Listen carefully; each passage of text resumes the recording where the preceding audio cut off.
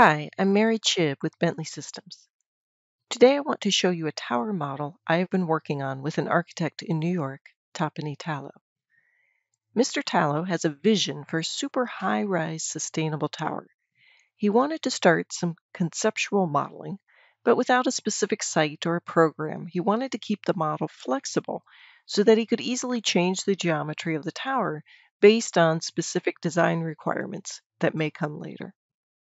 So we used Bentley's computational design software, GenerativeComponents, to create a series of parametric models linked to one another so that we could control and modify everything from the overall height, the floor-to-floor heights, the size of the core, and the free-form exterior skin. In this 5-part series, I would like to show you how we went from his sketches to this series of tower model options. I will start in this first video with the basic geometry of the tower.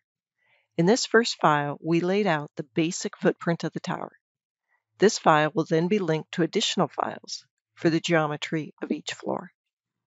So the first step was to establish the central core of the building, centered about our base point. The dimensions of this core can be driven by two X and Y sliders.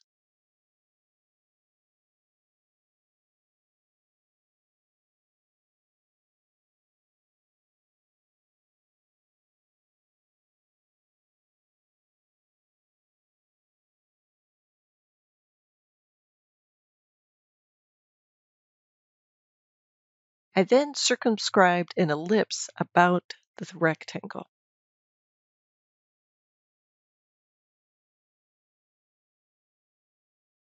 So now if I change the core size, I also change the ellipse.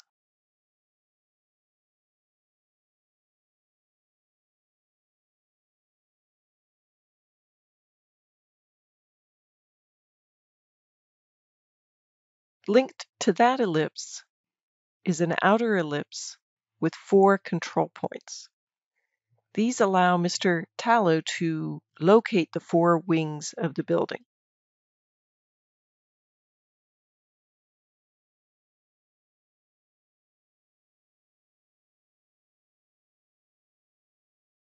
In each wing, there's another local core with separate controllers to adjust the width and depth of the core.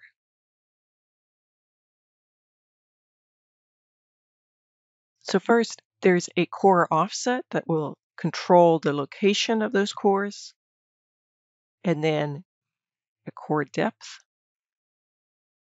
that can be adjusted, and as well as core widths for A, B, C, and D. So it allows for varying size cores as needed. I then added additional sliders to control the leasing depth around each of these local cores, allowing for, again, the possibility that each wing, A, B, C, and D, may want to be controlled separately. Those depths are used to control elliptical arcs that begin to define the skin of the building, which will step as the building rises. So we can independently adjust each wing to have different leasing depths.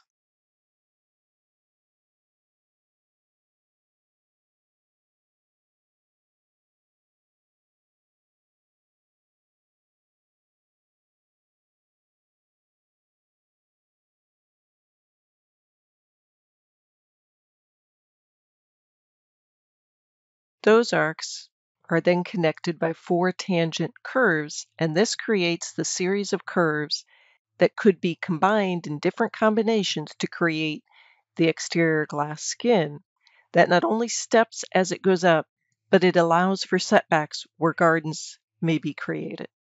Now these various arcs and curves are designated as GC output properties, which means that when we link this model to another file, we will be able to link new geometry such as the glass skin to this geometry in this file.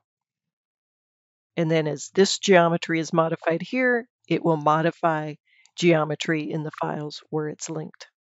So this creates the base geometry for the tower, which can be modified and manipulated here to create multiple iterations of the footprint of the tower.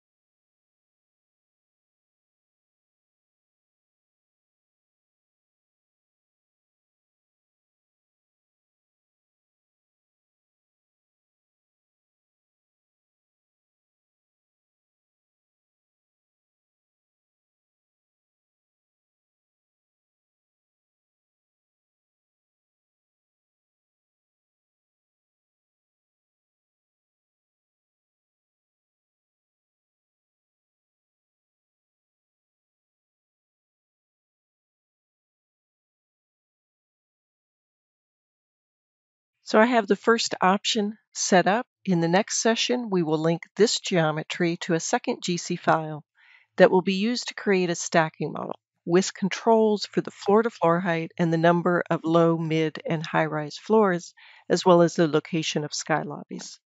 This stacking model will, in fact, be used to drive the OpenBuildings Designer Floor Manager.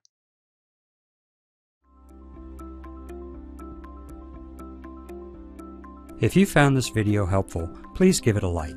If you want to see more such series, consider subscribing to our channel. Thank you, and see you next time.